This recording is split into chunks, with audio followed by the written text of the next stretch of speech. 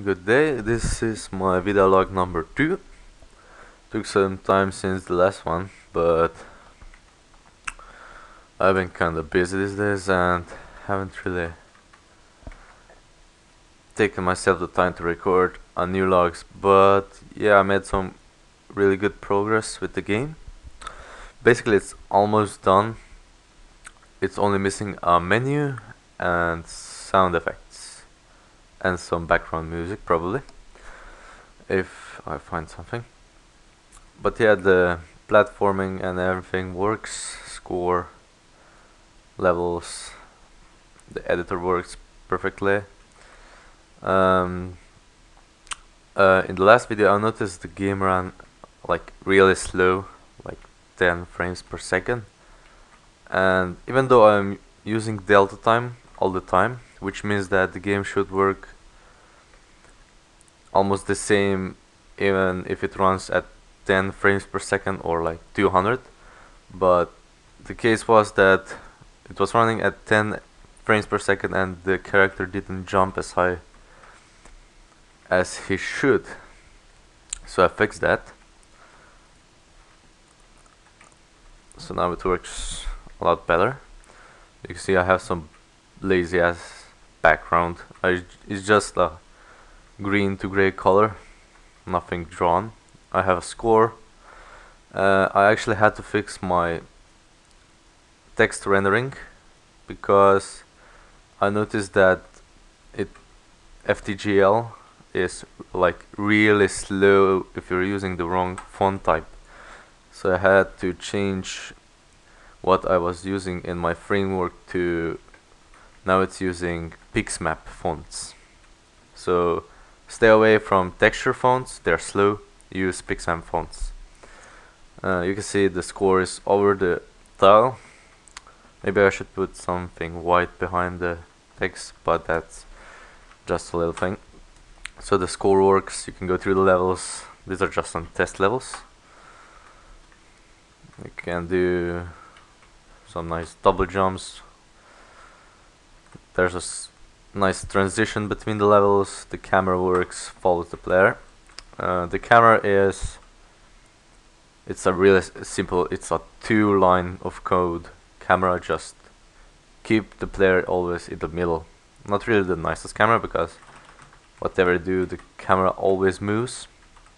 Like I could make a window like something like that, and when the player would be near the edges of it, then the camera would move. But I didn't really want to put too much time into the camera, so I just made a 2 lines camera. Also, if you fall down, you respawn at the top. It's a little quick, but it's a quick fix. I'm planning on making the level so that you can't fall down. But yeah, here you can see the press-based sensitive jump.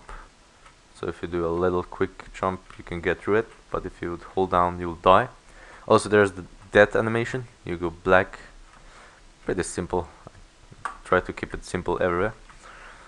So the spikes works, coin work, doors. Yeah, this is the last level. As you can see, it doesn't go forward. I still have to put an end screen on it. So that's the game. Let me show the editor. Just like, as you can see, I'm still switching in the code, but yeah. Now I have a grid. You can move the camera around with the keyboard, arrow keys.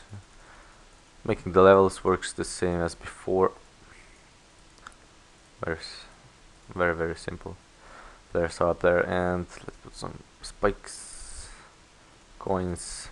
You can save level works, and test level now works. You can just click. You can test level, see if you can get to the exit. If you die, it goes back to the editor. I think that's good. I tried to make it respawn at the start in the testing, but I would have to write some additional code because the testing in the level editor is actually, I don't know, a subroutine that runs the level, and I would I have to change a lot to make it work with dying and stuff.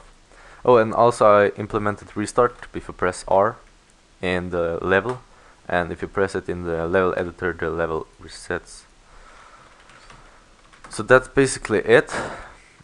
I'll try to finish the game next week, certainly. I just have to draw a menu, some end screen, and I'll probably implement saving so that it will save the progress. Shouldn't be too much.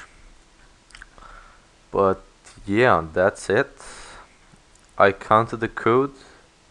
It's 2000 lines of code, so that is no white space, only lines of code, which is, well, not really that much, but it's still something. It's